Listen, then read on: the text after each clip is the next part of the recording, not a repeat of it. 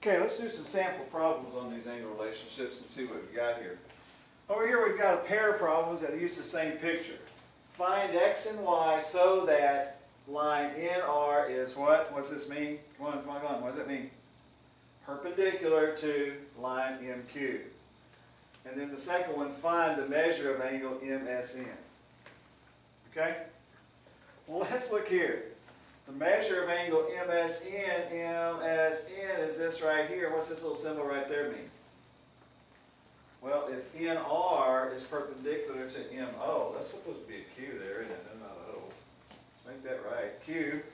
It's Q, and what do we know? If they're perpendicular, we know that this has to form a 90-degree angle, doesn't it? Well, then what's the measure of this angle? That one was simple. Yay! Okay, now, the measure of x and y. What's this angle have to be? Well, this angle also has to be 90, right?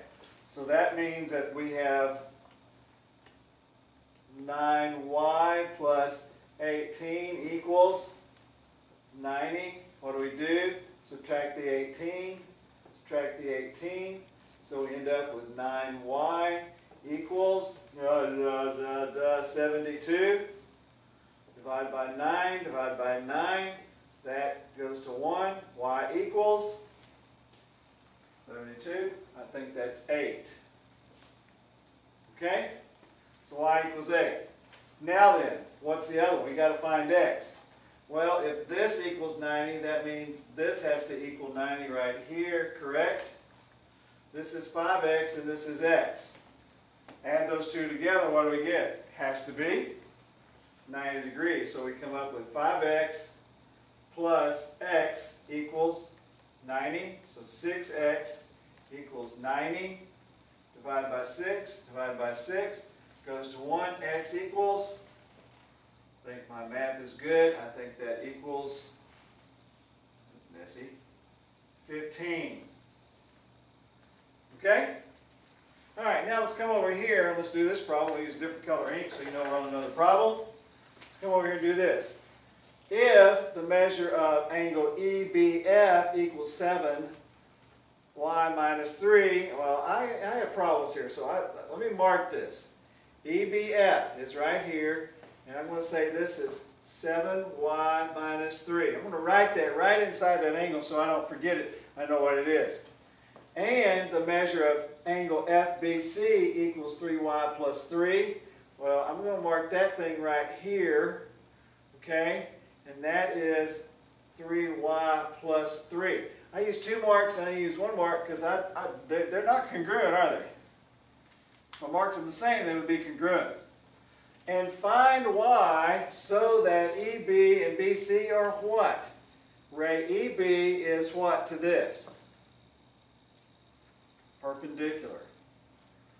So what has to happen to those two angles? What's the relationship between those two angles? Those two angles have to be complementary. Complementary, two angles whose measures have the sum of 90 degrees. So let's go.